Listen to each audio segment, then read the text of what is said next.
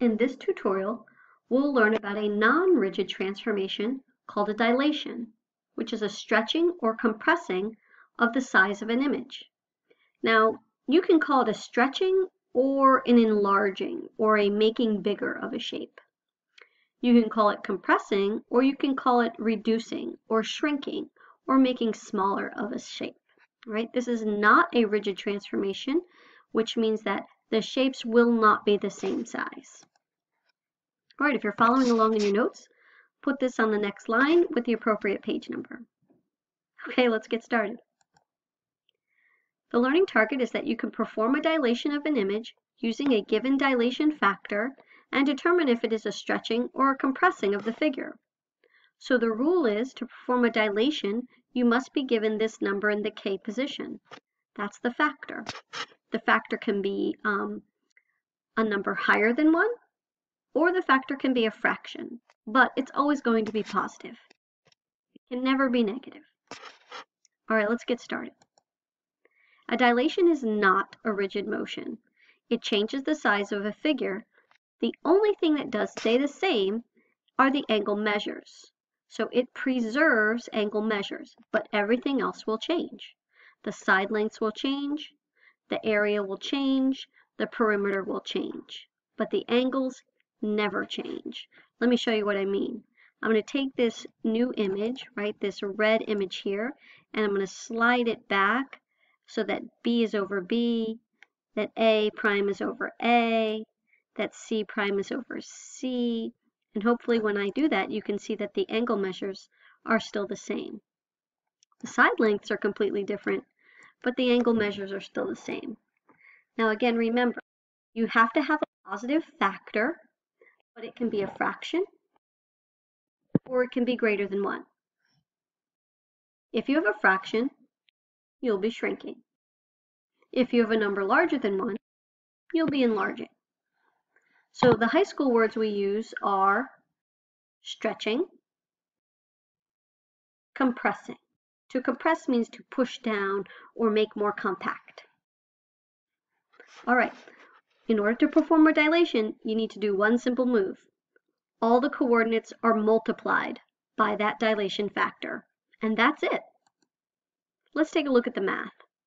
So a dilation is a multiplication of the ordered pair by whatever that factor, that mystery K number is. So if my first example says to dilate each point by a scale factor of 2, or dilate by 2, I simply take my original points and I multiply all of them by 2. 2 times 2, 5 times 2. Negative 3 times 2, 7 times 2.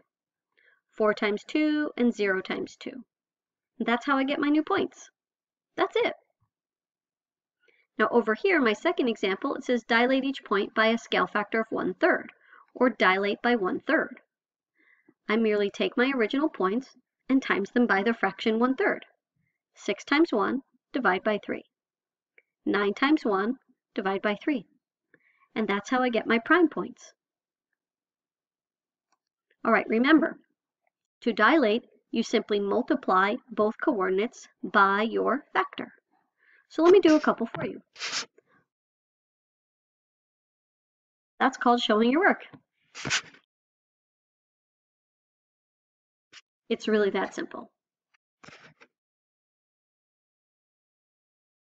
Remember, to multiply by a fraction means you multiply this number here by the whole number this whole number here by the numerator.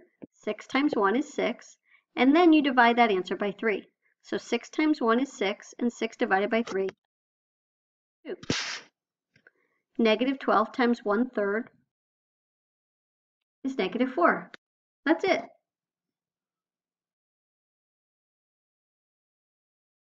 Now don't forget, multiplying by 0 remains the same. Last one.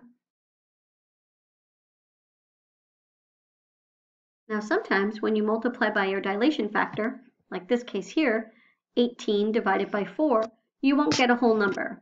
So I'm going to leave it in fraction form. 18 over 4 is the same as 9/2. 18 over 4 can be reduced. Negative 8 times 3 is negative 24. Negative 24 divided by 4 I think you got the hang of it. Try these 4 on your own. Pause the video now. Okay, let's see how you did. Great job. Remember, a dilation is not a rigid motion. It changes the size and the location of a figure. So you're going to have different side lengths, you're going to have a different perimeter, you're going to have a different area, but you will have the same angle measures. So remember that rule. Translation, reflection, rotation, which we studied in previous videos, are rigid motions. They have the same side lengths, same angle measures, same perimeter, same area. A dilation only preserves angle measure. All right, I know that you may not have some graph paper at home, but I would like to at least model for you one drawing of a dilation so that you can see the change in size. So I'm going to draw the original quadrilateral here, JKLM, with the given vertices 0, 1, 2, 3, 4, 5, 6, 7, 8, 9, 10, 11, 12. That's J. K is 1, 2, 3, 4, 5, 6, 7, 8, 12. Okay.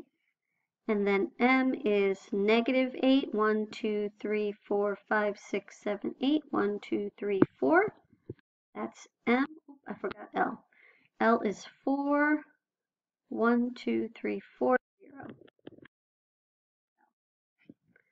So here is my wacky four-sided shape, which is why they called it a quadrilateral and not a rectangle or a square or something like that. All right, remember the rule. We take our coordinate and we multiply by our scale. 0 times 1/4, 0. A fourth, or a 12 divided by 4, is 3. So that's J prime. Let's just do all of our prime points now. 8 times 1/4, 2. 12 times 1/4 is 3. 4 times 1/4 is 1. 0 times 1/4 is 0.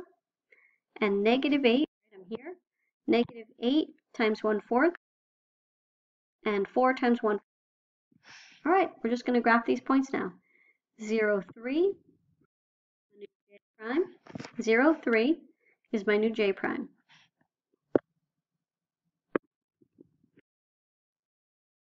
There's my new K prime. There's my new L prime.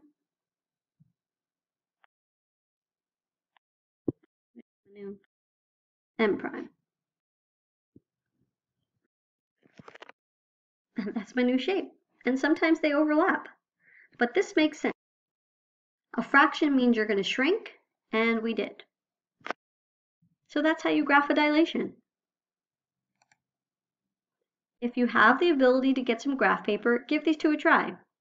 I've also provided it in the notes that I posted in the Google Classroom.